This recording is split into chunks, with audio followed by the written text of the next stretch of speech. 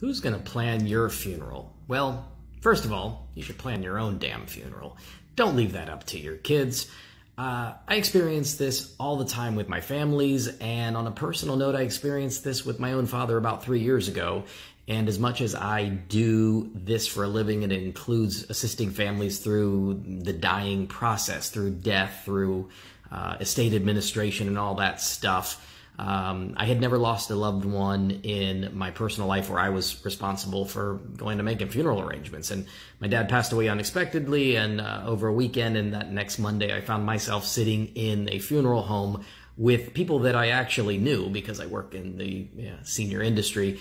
And so they were very kind and very nice, but there was a million things that was on my mind and a million places that I would have rather been in that moment than sitting in the funeral home with people I actually knew, planning my own father's funeral. It sucked. And I always preach to my clients, even before that time, that you should plan what you want, because you don't want your children or your families making important financial decisions that can be very expensive when they're in the middle of grieving and trauma and drama and everything that goes along with losing a loved one.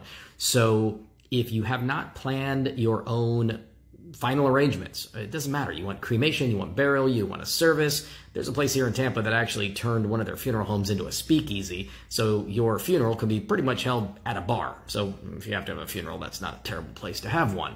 But do your children, your families a favor. Figure out what you want. Pay for it. I had a family that wanted to, or a client one time that wanted to become a fish reef. And so we sent her over a place in Sarasota called Living Reef, and they cremated her and then poured her cremains into concrete and turned her into a fish reef. So whatever floats your boat, different strokes, different folks, as I always say. But don't leave it up to your family. They don't want to be dealing with that after grieving your loss. So that's my tip of the day, is love your family. And one of the things you can show them you love them is by giving them a phone number. When the day comes, all they do is call the number and they show up and everything is done for them. Think about it. Have a good day.